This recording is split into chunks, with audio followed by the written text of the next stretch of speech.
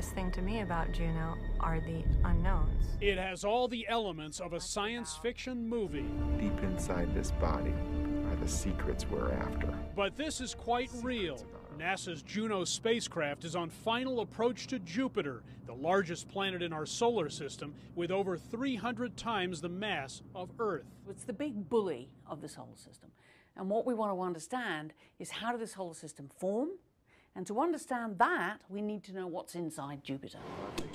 Juno was assembled at the Lockheed Martin Aerospace Company in Colorado and packed with scientific instruments. Liftoff. It was launched in August of 2011 and has traveled 3 billion kilometers through deep space so far. Now it's practically on Jupiter's doorstep. Juno is going where no spacecraft has gone before. It's the farthest vehicle from the sun to operate on solar power. And it's designed to get within 5,000 kilometers of the planet. What Juno will do, which is very special, will be to fly in very close, fly over the poles from one north to south, and map out very, very close in to Jupiter. Fran Bagenal is a scientist at the University of Colorado Boulder. She's coordinating Juno's study of Jupiter's powerful magnetic field and the intense aurora activity at the planet's poles. Juno will be bombarded by charged particles, so it could be a rough ride. We're flying through million-amp currents, and it's a little scary to be doing that.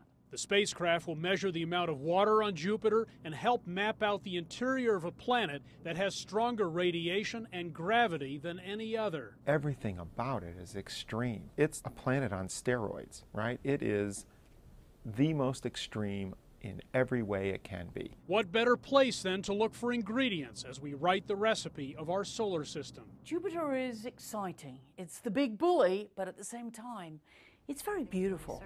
We're all intrigued about how this object is put together.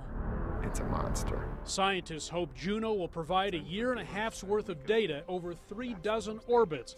But first things first. Jupiter orbit insertion. Going into orbit could be the riskiest part of this historic, true life mission.